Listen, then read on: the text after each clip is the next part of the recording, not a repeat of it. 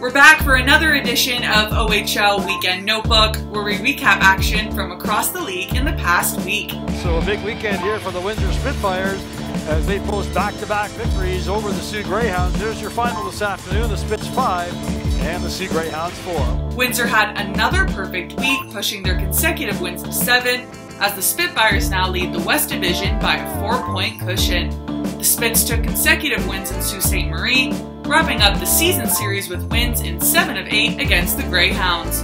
OHL scoring leader Wyatt Johnston is up to 112 points after netting his 41st of the season as the game winner on Sunday. But that'll do it.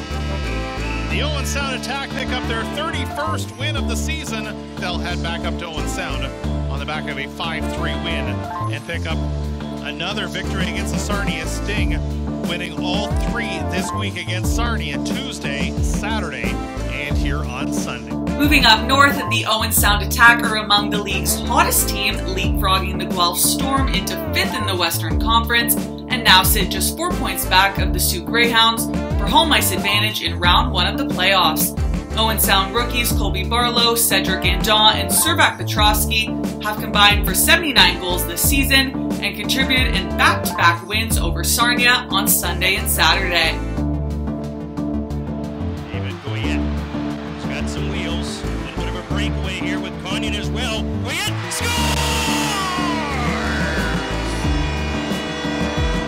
And finally, the Sudbury Wolves are not going down without a fight. The Wolves took 5 out of a possible 6 points over the past 2 weekends, defeating the first-place Hamilton Bulldogs on Saturday, as NHL Draft prospect David Goyette was the overtime hero. The Wolves are 3 points back of Peterborough for the last playoff spot in the Eastern Conference.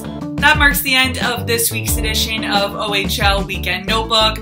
Make sure to stay up to date on all the action surrounding the OHL using OHL Live on CHL TV, where fans can watch every single game using daily, monthly, or season-long packages.